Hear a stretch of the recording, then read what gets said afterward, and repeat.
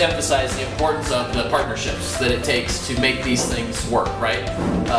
This is a really important issue when we think about the potential for listing of the Monarch and what that could mean for certainly agriculture, but for development, for just our communities in general. This could be a significant issue.